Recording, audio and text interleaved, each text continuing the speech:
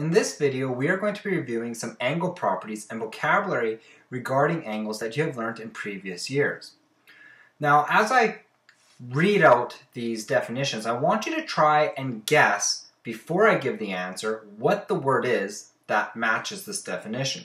So let's look at our first one. It says an angle between 90 and 180 degrees.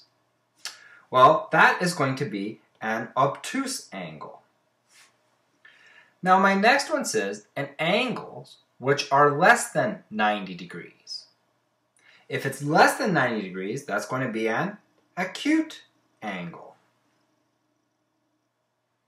Now we have angles which are equal to 90 degrees. So if it's equal to 90 degrees, that's going to be a right angle. Then we're going to look at angles which are equal to 180. If it's equal to 180, it's going to be a straight angle. Next, if two angles are equal, they are going to be, one term we learned is opposite, and we're going to get to that later when we get some examples. Next is lines having the same direction will never intersect. So if lines have the same direction, never intersect, what's that called? Think of railway tracks and stuff like that. Those are going to be parallel lines. Then we're going to have lines that intersect at a 90-degree angle. Those are called, so if something intersects at a 90-degree angle, starts with a P, it is perpendicular. They are perpendicular lines. So next one is to cut something in half, which means to blank an angle means to cut the angle in half. That is to bisect. So to bisect an angle is to cut it in half. Now another word for exactly the same. So this word means exactly the same. It's going to be congruent. So normally when we're talking about shapes and figures, we're going to be using the word congruent to mean exactly the same. So here are some properties that we need to remember. The sum of all angles in a triangle is equal to 180 degrees. Now to determine the measure of these angles here, we're going to always look at vertically opposite angles, which are always equal. So if I look at this 42, 42 is going to be equal to this here. So this number 1 must be 42. Now, another thing we must always look at is straight lines. Okay, so if I have we're always going to try and find straight lines. So right here I have a straight line. That is, a straight line is always 180 degrees. So then, if this is 42, this side here is going to be 180 minus 42, which is going to give me a total of 138 degrees. And this 138 is opposite of 2, so 2 is equal to 138 degrees. Now, remember, triangles add up to 180. This right angle is opposite of this angle there, so that's going to have to be 90. And we said a triangle always adds up to 180, so we have 180 minus 90 minus 42 will be equal to my missing angle, which is 4. So that's going to give me a total of 90 minus 42 is 48 degrees. So we also know 4 is equal to 48 degrees. Now we're looking at this 3 here, our last one to try and figure out. This here must be 90 degrees because we have a 90 there.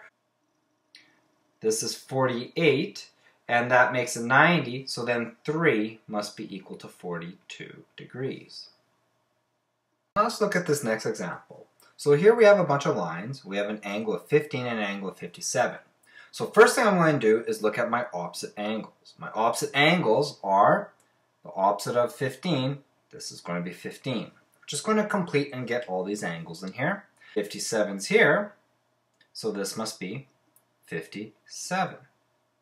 Now my problem is I can't figure out what is going to be this red angles.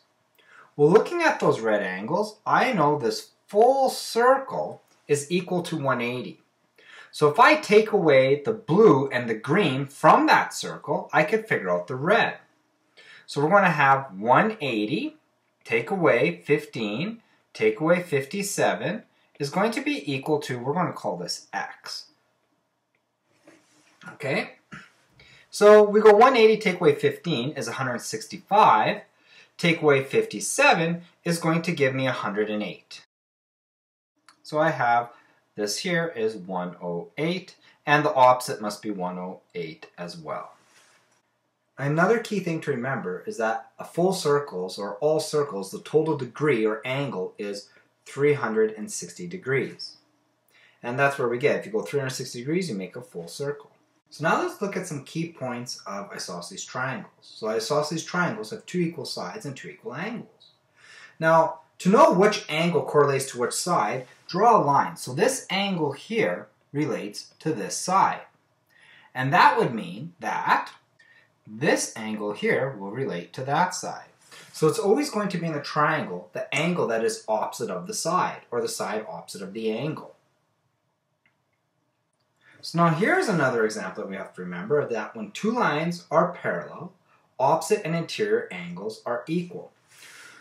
So let's take a look at this here. We have one line here, 35, and this is opposite, so this is going to be 35 as well, from what we learned before. Now, here's another key thing. If I look and I move this line perfectly up, and I move it like this, well, the 35 and 35 are going to be in the same spot. So this here must be 35, as it's going to be the same as this angle. And this part here will also be 35, because it's opposites. So that's it for our review in this video. Our next video, we're going to be getting into some new definitions and new properties that you guys have not learned before.